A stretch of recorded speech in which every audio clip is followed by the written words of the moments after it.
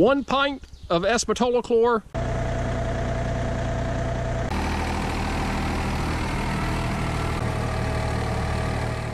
We're talking sunflower pre-emergent herbicide. I'm going to spray 3 things out today. Same combination of chemicals I've sprayed the last couple years that gets pretty good results. For the most part, I can keep pretty clean sunflowers using these pre-emergents and 1 post-spraying of Imazamox on the Clearfield sunflowers only. Dual Magnum, S-metolachlor. You can go up to 2 pints per acre depending on your soil type. Most of the label says slightly less, about 1.67, 1.7 pints per acre. I'm spraying half an acre, so I'm going to put a little under 1 pint of the S-metolachlor Dual Magnum on the sunflower field. In that same tank, I'm mixing Prowl H2O herbicide, pendimethalin, grass control herbicide. You can go up to 4 pints per acre. Half an acre, I'm going to put out 2 pints of the Prowl. Spartan Charge is the third one. This is a more broad spectrum, broadleaf control herbicide to help with the thistle and the other broadleafs in that field. It's a combination of carfentrazone and sulfentrazone. For sunflowers, pre-emergence, you can go up to 10.2 ounces per acre. We've got half an acre, so I'm gonna put about 5 ounces in the tank. We're gonna be using our 40-gallon Femco tank here with the high flow pump on it and the boom sprayer. If you're interested in it, search the review video on my channel. I go through the whole thing. It's worked well for us in the past. I'm gonna put 30 gallons of solution in here. I can mix all 3 of those products in 1 tank. I'm gonna do 1 pass really slow and soak the ground. This Prowl H2O wants to be water incorporated, so it wants a lot of water to flood it into the ground, but we've got a 3/4 of an inch of rain coming Tuesday, so we're going to be perfect time to get that Prowl out. All 3 of these put out a couple days before it rained is perfect timing. 5 ounces of the Spartan Charge on half an acre. Next up, Prowl H2O. We're going to put 2 pints on half an acre. Looks like baby diarrhea, if you know what I'm talking about. And last up here is our Dual Magnum S-metolachlor, 16 ounces, 1 pint of metolachlor, half an acre. We are not putting in any surfactants. We don't need that. This is pre-emergence, not post-emergent. No surfactants needed. We've already applied all our fertilizer with a granular out there.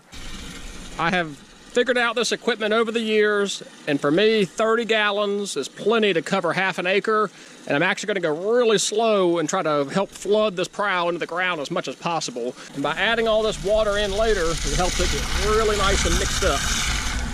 Got our boom closed off, agitator fully open, make sure everything's working.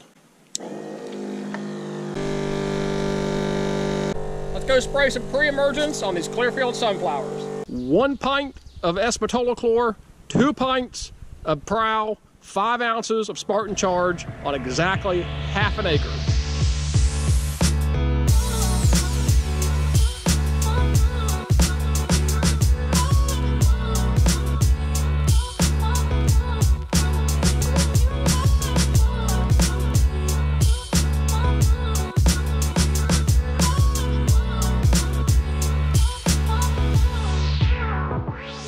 I'm going to try and stay optimistic. A lot of these areas I come through and I don't see seed on the soil. Now, if I dig around a little bit, I can usually find a seed down in here in these little rows right here, but then I'll get down to an area just like this, where seed is absolutely just dumped all on top of the ground.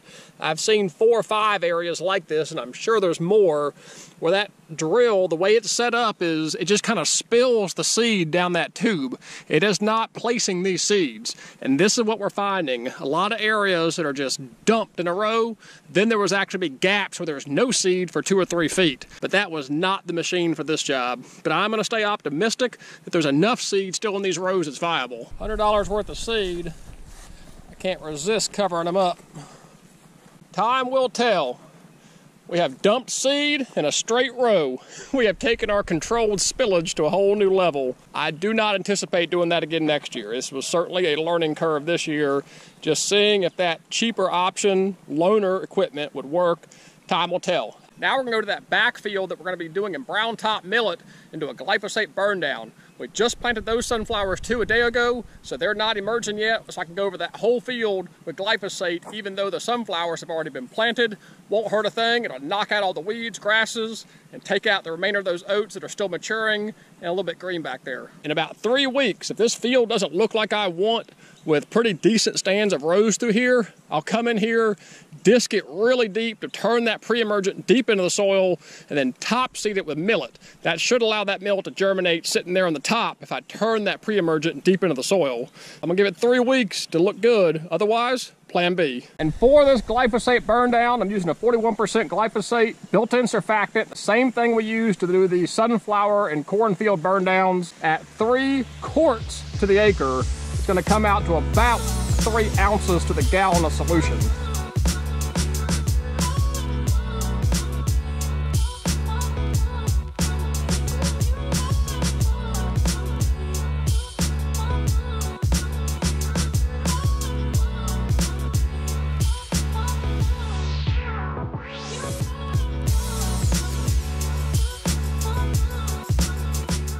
I am really curious to see how the no-till sunflowers do in this field. Because when I come down in here, there are furrows in here with sunflower seeds sitting right in them. And that seems to be the case for a lot of this. And this mulch cover from the oats and all are laying right on top of many of them. If you dig down in here, there's a sunflower seed sitting right there in the furrow with a mulch layer over it. I think that seed would germinate, and it's definitely going to have the mulch cover to help retain moisture. So I'm going to be very curious to see how this whole field, truly drilled, no-till, does. What's going to happen is we're going to accidentally have a good stand of sunflowers back here where the true no-till was, where I just came in here and drilled it straight through the standing green detritus. After all the work and effort we put into that long field to make it right, watch this field turn out to be better. That's okay, I'll take it. Still may come in here and broad spread the millet and do kind of a dirty sunflower field where I've killed off the competition, let the sunflowers jump up and get a head start, then come back in here and lightly sow in some brown millet that I'll burn out beneath it later on. So who knows, it could turn out to be something pretty cool. But again, this year was a lot of testing, learning new equipment, trying new things, just kind of seeing what works. If it turns out using the no-till drill, drilling straight into oats or wheat or some kind of fall cover crop works, that's going to be the easiest thing to do. All this mulch layer is going to also help with weed suppression. So now that we spray and we'll burn off everything, the mulch layer will help prevent sunlight from getting down there, and we won't have to use a pre-emergent. Corn is loving all the rainfall. We have got really nice spacing. Again, this is a Eagle hybrid, glyphosate-tolerant field corn, and germination appears to be fantastic. We went 20 pounds on 3/4 of an acre, and we've got really nice spacing. I don't think this corn is planted too tight whatsoever. This is 3 weeks after planting, and we're about to go to 2-collar corn here in a little bit. Thank you for joining me on this one where we got the pre-emergent sprayed on the Clearfield Sunflower field. Next episode, we'll be out here running and installing the electric fence around the sunflower field to help keep out the deer. We've already got some deer predation. We'll take a look at that, as well as the germination 7 days after planting. But until the next one, thank you guys for watching. God bless. Take care.